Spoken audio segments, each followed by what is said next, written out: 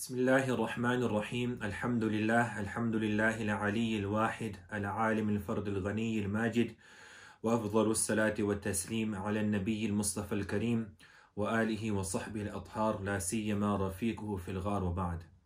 My dear respected brothers and sisters, this is a response to an individual who goes by the name of Sheikh Imran Hosein, a very popular speaker who speaks regarding Islamic eschatology, and the public also assume him and perceive him as an Islamic eschatologist.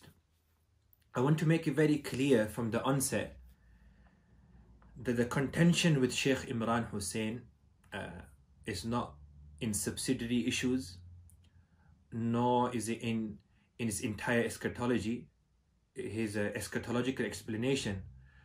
Rather, the contention with Sheikh Imran Hosein is one of fundamental to do with creedal matters, and which is directly linked with the Quran, which is our first and foremost basis for our deen, for our religion, for our aqidah, for our creed, and is a sine qua non of our belief system.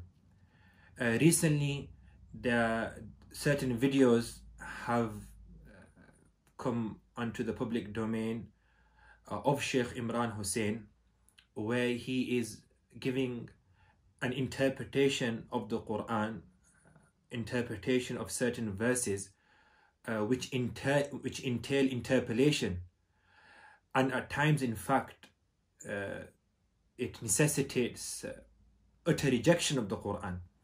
For example, his explanation, or rather his rejection of the verse وَإِنَّهُ لَعِلْمٌ لِلسَّاعَةِ, Surah Zukhruf, verse 61, which Shaykh Hassan Ali, may Allah reward him, has responded to. Inshallah, in the descriptions we will put a link to the response of Shaykh Hassan Ali to Shaykh Imran Hosein, where he has rejected this qira'ah وَإِنَّهُ لَعِلْمٌ لِلسَّاعَةِ, which is written in all of the manuscripts of the Quran that we have today, and which is transmitted with tawatur overwhelmingly by all of the qurra, the major qurra. However, in today's response, I want to concentrate on a particular verse which Sheikh Imran Hosein misconstrues, and he goes against the mainstream interpretation of the Sahaba and the first three golden eras of Islam. But before I respond to his clip or his video, I would request the followers, especially the followers of Sheikh Imran Hosein, to please watch this clip that will be shown now, inshallah. This clip is approximately 4 minutes long, and the reason the entire clip will be shown, so nobody can accuse me of misquoting him or quoting him out of context.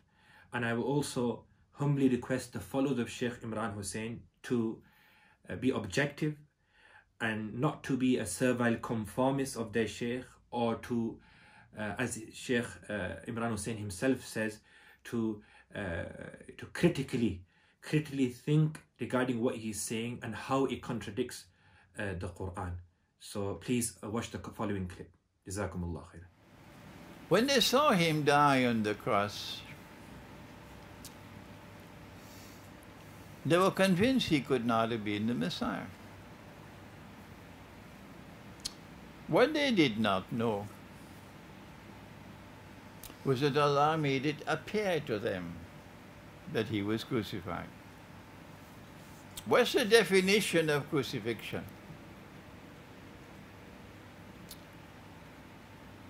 It is that you should die by hanging on the cross. What is the definition of death?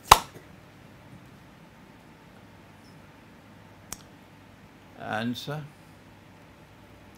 the definition of death is that Allah should send the angel to take the soul and not return it. Is there anyone who differs with me? The definition of death is that Allah should take the soul and not return it. Can Allah take a soul and return it? Tell the schoolboy, go back and study the Quran. So then what did Allah do to make it appear that he died? Let me warn you. And my language is sometimes very harsh because that's the only language some people can understand.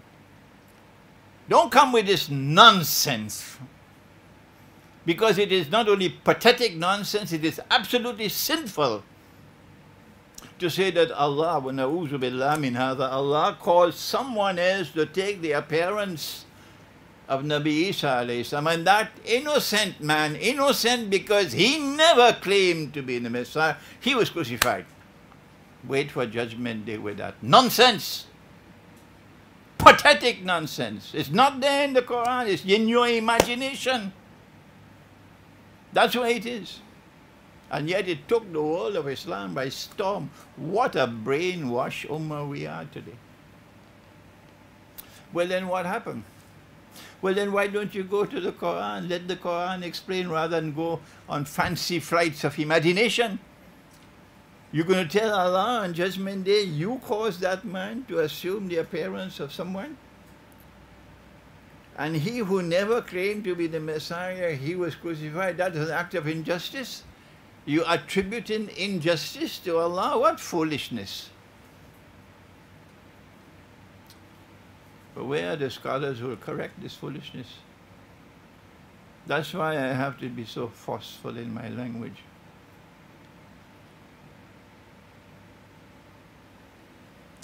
Allah took his soul.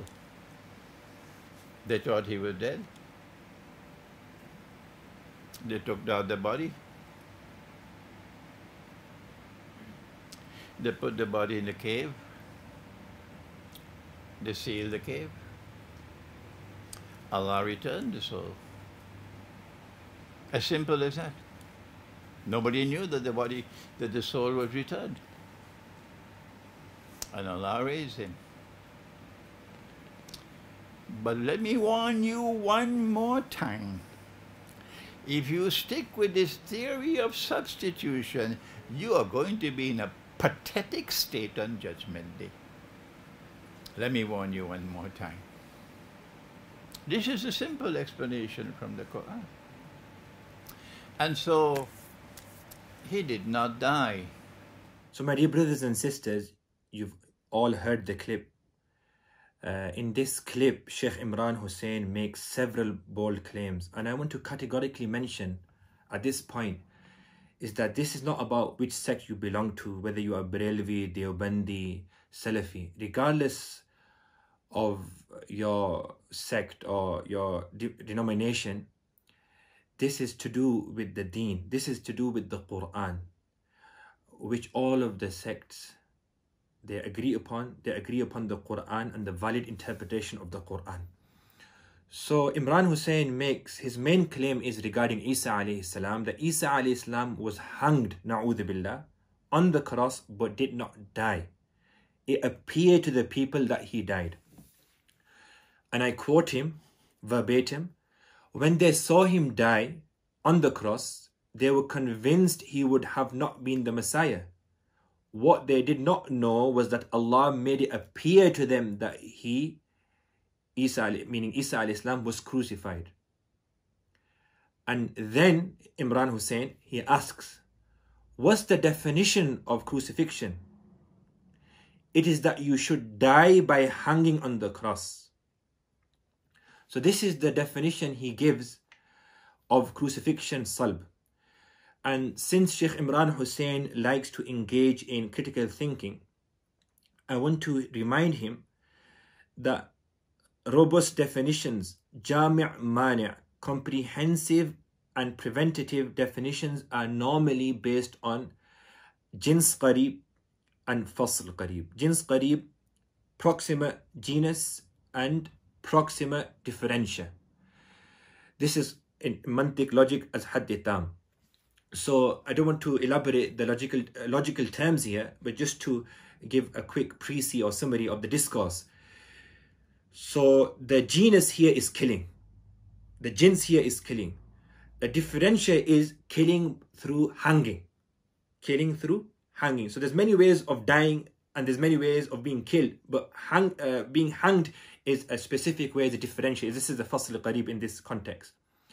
The Quran, Surah Nisa, Allah says very clearly in unequivocal terms, وَمَا قَتَلُوهُ, they did not kill Isa alayhi salam, وَمَا صَلَبُوهُ, nor did they crucify him.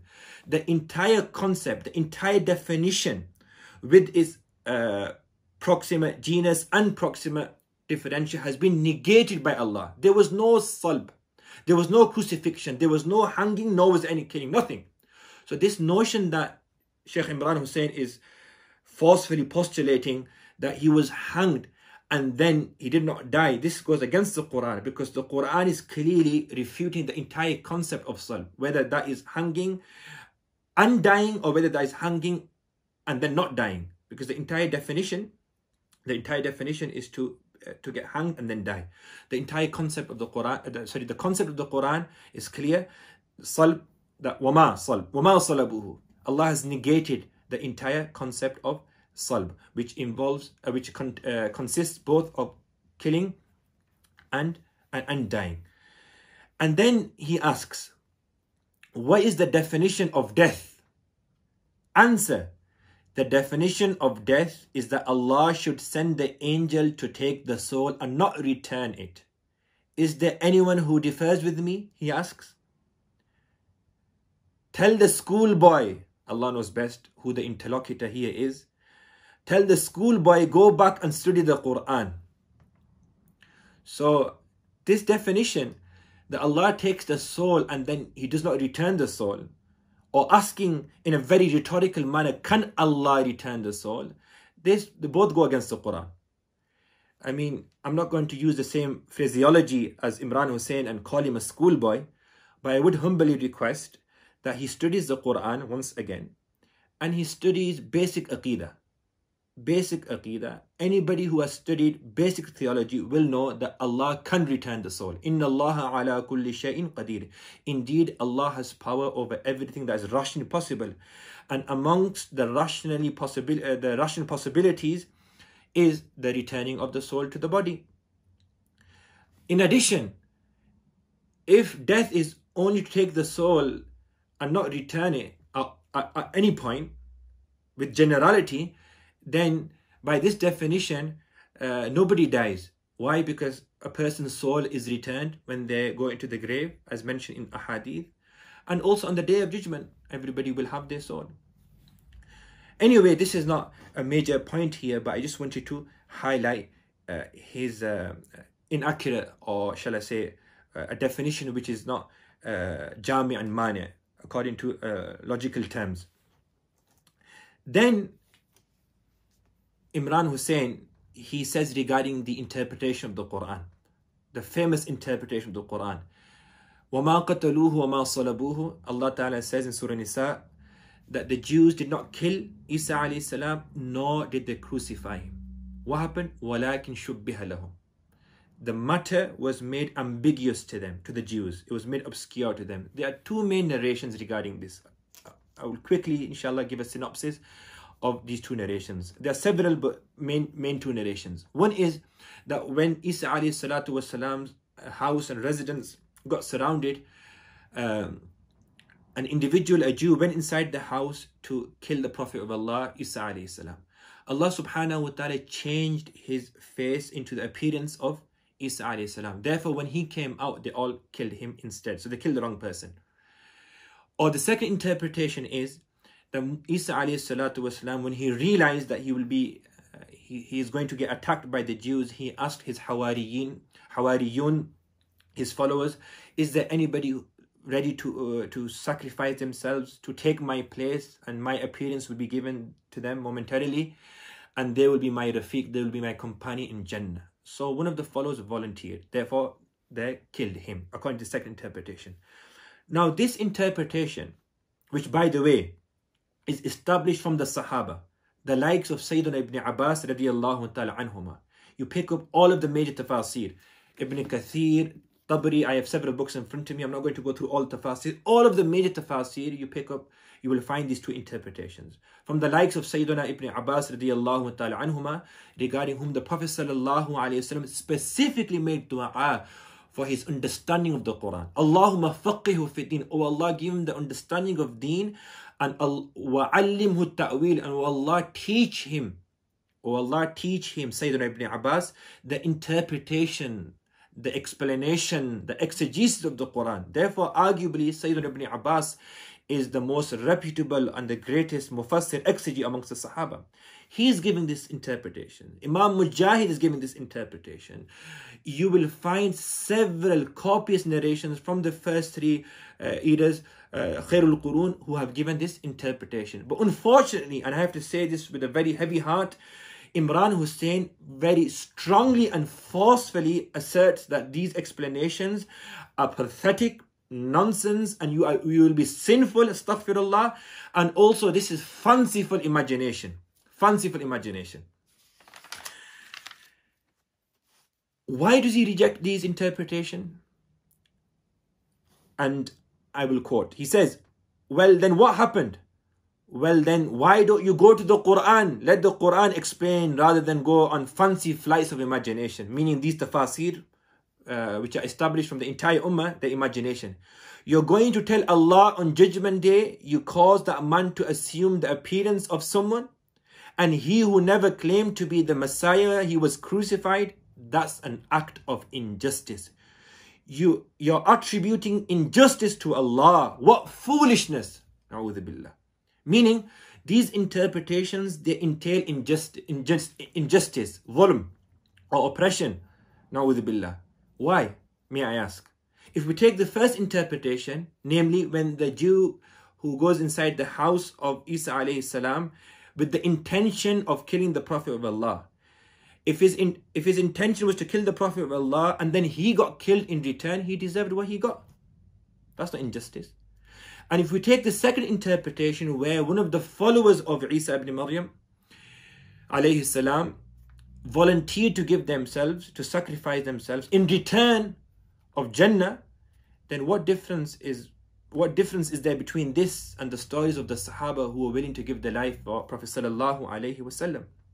And then he said, this is foolishness, na'udhu billah. So the interpretation from Ibn Abbas radiyallahu anhuma and all of the major mufassirun who understood the Quran much better than you and I, and much better than Sheikh Imran Hosein, who actually saw the Quran being revealed to the Prophet sallallahu alaihi wasallam. Sayyidina Ibn Abbas heard the Quran from the Prophet alaihi salam, heard the explanation of the Quran from Prophet sallallahu alaihi wasallam. And na'udhu billah, Imran Hosein is clearly saying this is foolishness.